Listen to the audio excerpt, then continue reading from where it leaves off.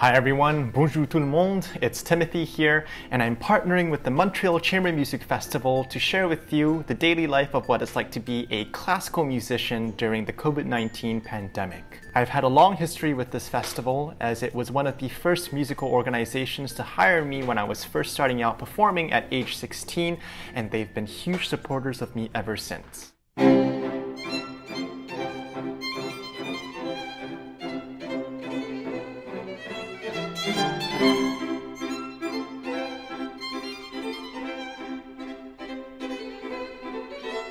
For those of you who don't know me, I'm a classical violinist who started playing at age 3 in Victoria, BC, and I spent the last decade studying and living in America. I've built my career with my biggest passion, which is playing the violin, playing music with other musicians, traveling the world, seeing new cultures, and finding new creative ways to get people excited about classical music. Of course, many of these things are not possible. I can't travel outside of the country right now, and I've had to adapt to this new normal. Today I'm going to show you how I work, how I practice, how I record my music videos and edit them, and just what my general thoughts are about the music industry going forwards after the pandemic. Let's get started. I'm going to snap my fingers, and it's going to be 8 a.m.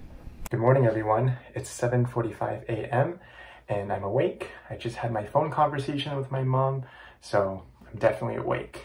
I just opened my computer just to see what I was doing last night and saw that I was editing this video that I'm going to be publishing in a few days. It's a recording that I did of the Largo from Sonata number 3 in C major by Banque.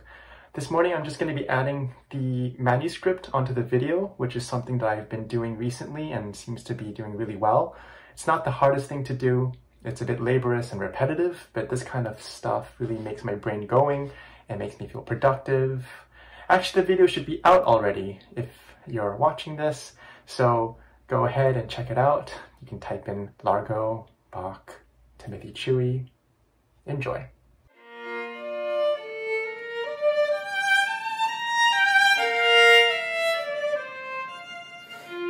So I've just finished doing a whole bunch of video editing work, and I've decided to go for a walk. It's my form of exercise, and I try to do this twice a day for about 30 minutes. Nothing too fancy, just walking across the park. It gets my body warmed up for what I'm going to do next, which is practice the violin. This is also a great time for me to just listen to a whole bunch of recordings of music that I'm working on. Not only does it put me in the right mindset, but it also helps me memorize the pieces a lot quicker as well. Today I'm listening to a recording of Hilary Hahn's Shostakovich Violin Concerto, and it's really impressive, really fast, full of character, lots of drive, and the orchestra sounds really amazing as well.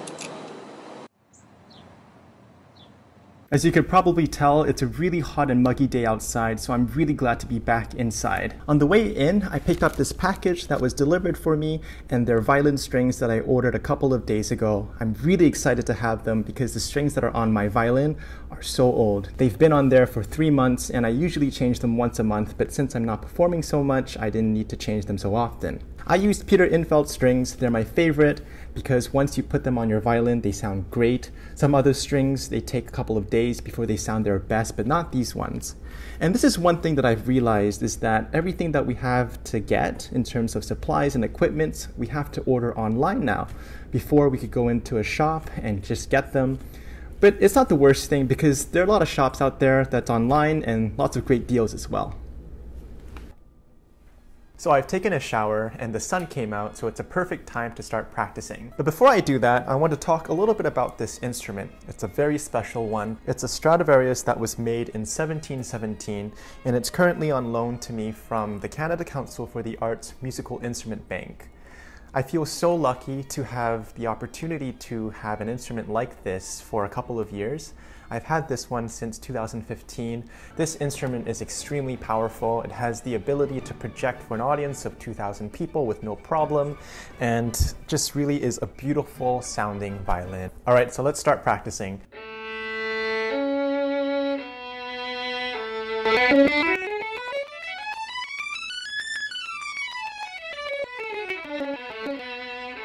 Shostakovich Violin Concerto.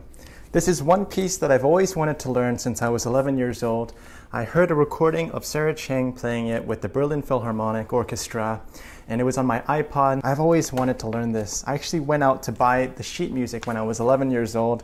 It was really expensive. It was like 60 bucks or something at the time, but I saved up and bought the manuscript for it. Today I'm going to be working on the cadenza of the concerto. It's between the third and fourth movement, probably one of the most demanding cadenzas ever written for the violin concerto repertoire.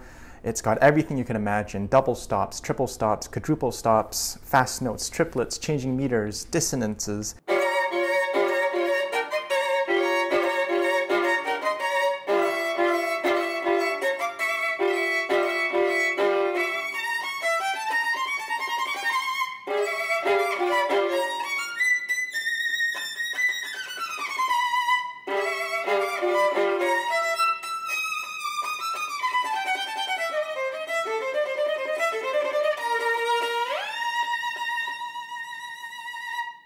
I've always wanted to learn this piece ever since I was really young, but I never got the chance to until now, and that was because a lot of my professors didn't allow me to learn this because they believed that I needed to have a certain amount of emotional maturity before learning the notes of this piece, even to start with. I feel like now is a good time, as there's a lot of time and space to just look at the score and really study it, learn about the history of Shostakovich. It was a brutal one, but this piece has so much emotion and drive, and it's telling me a story.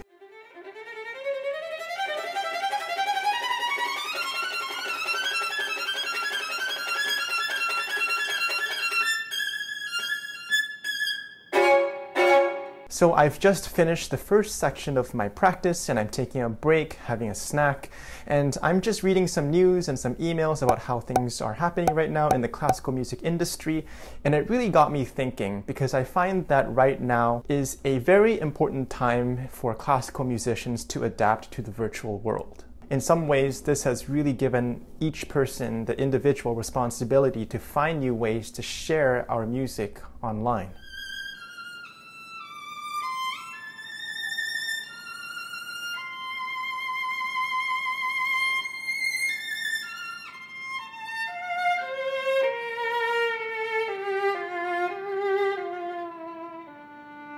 Now it's time for the fun part of the day, and I'm going to be recording a music video that I'm going to post on my Instagram, Facebook, and my social media. It's kind of like that video that I did earlier in the day.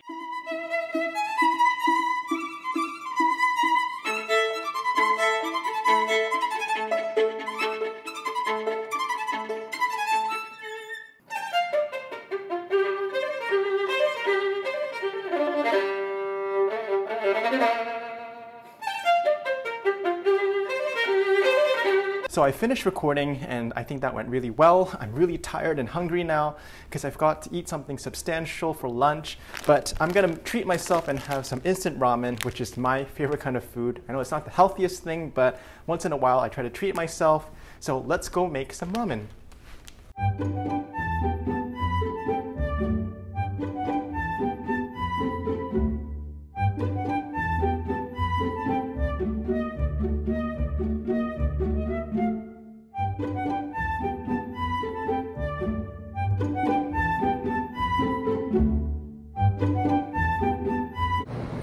That was a really big dinner, so I needed to go for my second walk right now. I'm also listening to some fun music. This is Mongolian folk music. I've always wanted to go to Mongolia, and this is kind of transporting me into that world right now when I can't travel. Check it out. So it's now close to the end of the day, and I'm ready to start my routine before going to bed. Generally, I like to just relax and watch some YouTube videos just to relax my mind and just get myself out of this music world. I really like cooking videos and also airplane documentaries, so I'll probably spend a few hours looking at that. And then I think I'm going to look at the footage that I recorded today just to see that everything is working out. I still have to add the other voices into my video before I can publish it.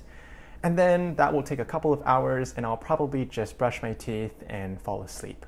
6 hours later.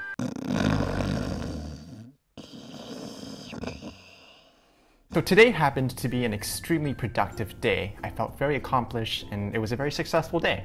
I got my music video recorded, I got to practice, and many other things at the same time, but this isn't always the normal. Some days I just can't focus on both things. I can't do music videos and practice, so I end up choosing one. But I think that might be okay because we need some resting days as well, and not every day are we going to be super motivated. But this is a glimpse of what it was like to be me as a classical musician during the pandemic right now. I want to say a huge thank you to the Montreal Chamber Music Festival for supporting us and giving us the opportunity to share this video with the public, and I hope to play for you soon.